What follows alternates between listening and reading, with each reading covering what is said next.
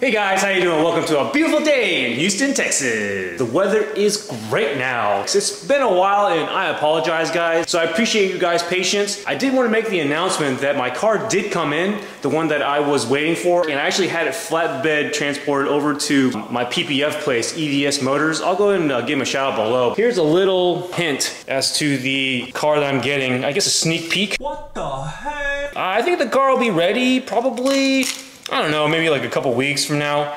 But when it is, I will definitely give you guys the reveal. Now, some of you may not be surprised, some of you may be surprised, some of you may be disappointed, some of you may be excited. Didn't expect that I would be able to get it, so I'm definitely very happy to share it with you guys. So stay tuned guys, and let's start on the WRX.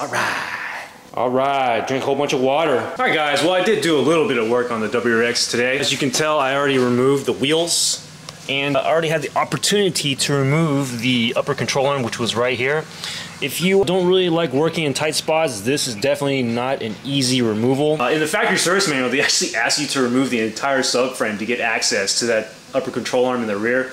But, you know, forget that. I'm definitely not doing that. Anyways, here is the upper control arm. This was the one I used a long time ago to test on. It's completely messed up. I actually ended up practicing putting the bushing back in. It was really hard to get this bushing out. I don't know why. There was, I guess, some adhesive on there or something. I really don't know. But it was really tough to get out. And I'll actually post a video below in the description. These two guys, I think one of them is a Toyota tech.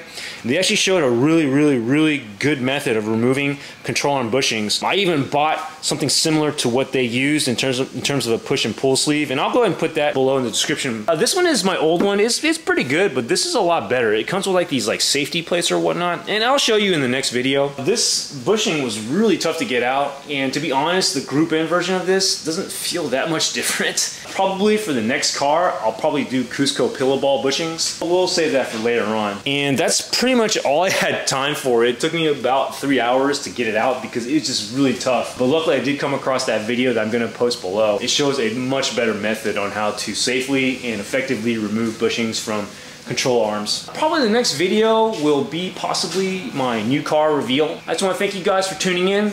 I really appreciate you guys giving me support and just following my channel as it grows. All right, have a great day. Talk to you later.